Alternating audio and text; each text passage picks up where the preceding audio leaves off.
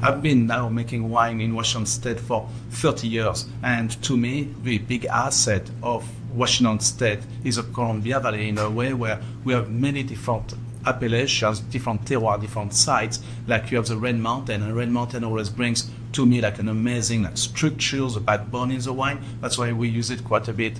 In Pirouette, is a Cabernet Sauvignon is fermented in barrel, that's the backbone. Then we also use quite a bit of Walla Walla grapes, and it's like in the Chester Kidder, that's Cabernet Sauvignon, and brings that ample density, like the mid palate, and it's just incredible for it.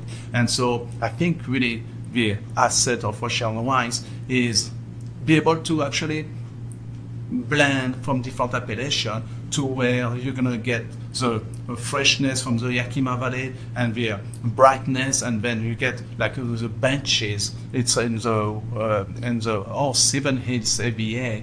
It brings a lot of silky tannins to Cabernet Sauvignon. That's where when I was working with Randy Dunn for Feather is a lot of these grapes from all Seven is for that silkiness and yet concentrated, but just beautiful mouthfeel.